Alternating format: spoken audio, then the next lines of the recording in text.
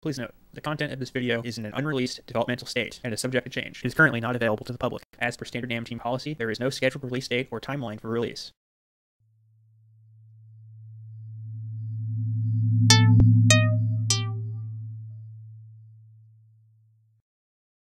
Hi everyone, it's Tarkus again from the NAM team, ready to show off another weapon of mass construction, as GDO 29 Anagram would say.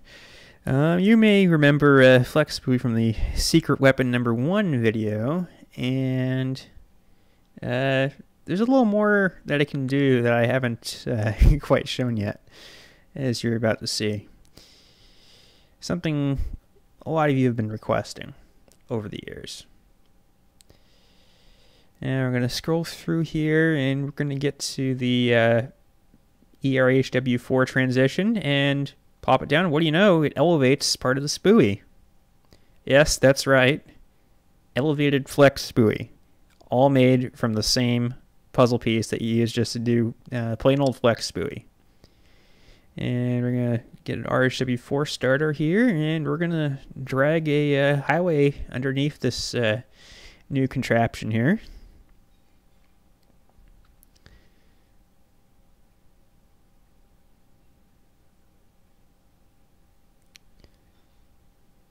Alright, there we go.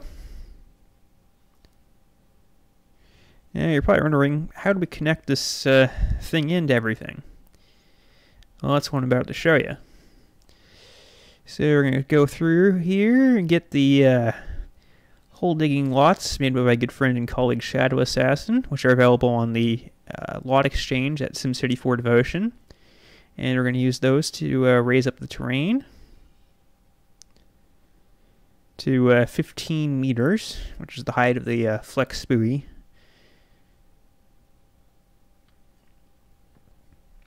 And we're going to scroll down to the tulips button, where there's another new little piece I haven't shown yet.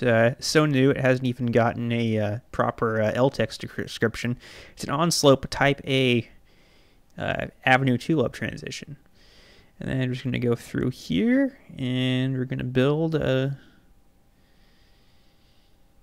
avenue and stick some tulips on it and be good to go.